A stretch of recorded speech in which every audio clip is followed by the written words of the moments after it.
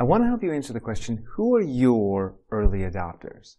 To do that, we both have to make sure we're talking about the same thing when we talk about early adopters. A lot of people think early adopters are the people who sleep outside of Apple stores before a big launch, or the people who always have the latest gadget. And while that's a definition of early adopter, that's not really what we're talking about when we talk about early adopters in terms of entrepreneurship. When we talk about early adopters in terms of entrepreneurship, what we're referring to is a group of people that's represented by the diffusion of innovations curve.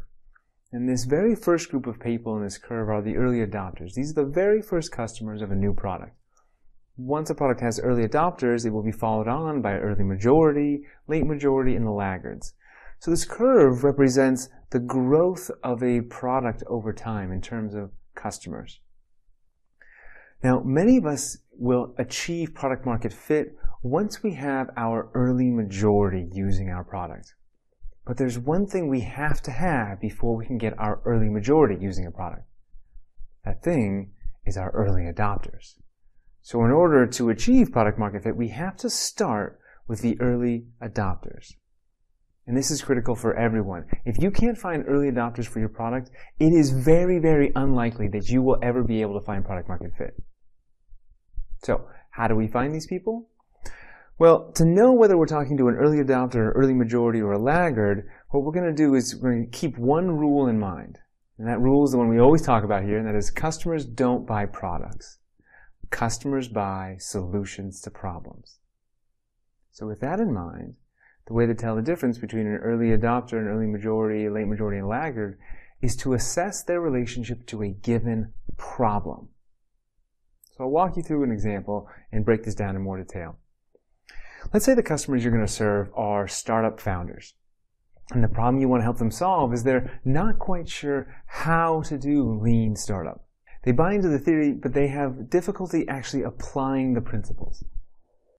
A laggard in this case is someone who falls within the customer segment, but does not have the problem that we're trying to solve. So in this case, that could be someone who's very adept at applying lean startup. Eric Ries, Steve Blank, Ash Moira, people who know exactly how to apply these principles. Or someone who doesn't subscribe to lean startup at all. They're a startup founder, but they don't want to use lean startup at all. This is someone who would be a laggard and would be the very last group of people to actually use your product or service. Because they don't have the problem, they don't know that they have the problem, and they're not actively seeking a solution for it. When you compare that to the late majority, these are people who have the problem, but don't know that they have the problem. These are people that we can tell they're not sure how to apply lean startup, but they wouldn't know it themselves. An example here might be someone who considers themselves lean because they don't have a lot of money, or they have a very small team, or someone who uses the word MVP as synonymous for beta. We would know that they're not exactly going to know how to apply lean startup principles, but they might not know it themselves. If you ever feel like you have to educate your customers about the problems they have, you're probably talking to a late majority. Someone who you can see they have a problem, but they don't see it themselves. And these are the hardest people to sell to, because you have to spend all your time just getting their attention to convince them that they have a problem that they don't even know that they have. So this rarely ever works. Because they don't know that they have a problem, they are not actively seeking a solution to that problem. The early majority are people who have the problem and know they have the problem, but are not actively seeking a solution to it. This is typically for one of two reasons. The first is maybe they know they have the problem, but it's not so intense that they're actively seeking a solution for it. This could be someone in our example who's maybe has just started reading the Lean Startup. And so they're like, oh, I kind of see that it's a problem, but they don't really know that it's such an intense problem that they need to go search for a solution. The other reason someone can be in the early majority is because maybe they've already been seeking a solution and they haven't found one. And so they've just assumed that there isn't one available. And these would be our early majority. And again, these are the people who are going to help you achieve product market fit. But you're not going to be able to get them on board until you have your early adopters. The people who convince them to go try the solution. So, in this case, an early adopter is someone who has the problem, knows they have the problem, and is actively seeking a solution. These are the people you want to target, because they are so hungry for a solution that they're already trying to find one. And they will take a risk on your new idea, your new startup, something they've never heard of because they're desperate for a solution.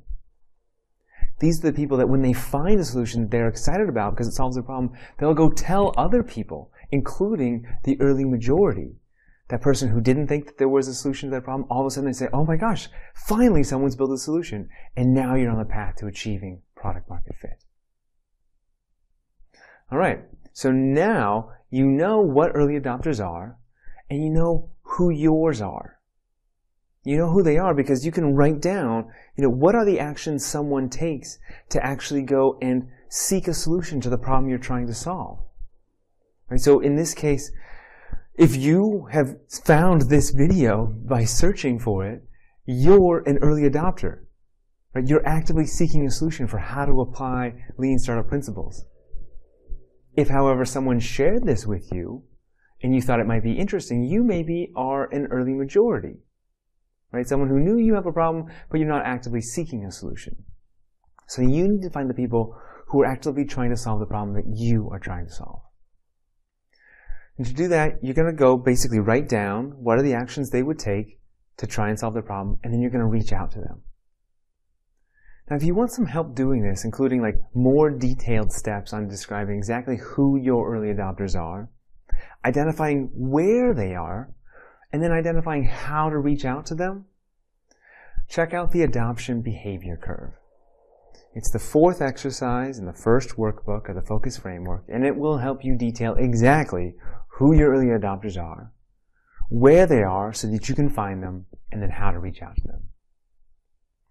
All right, my friends, you know who early adopters are. They're the customers who have the problem, know they have the problem, and are actively seeking a solution for it. All that's left is for you to go find them.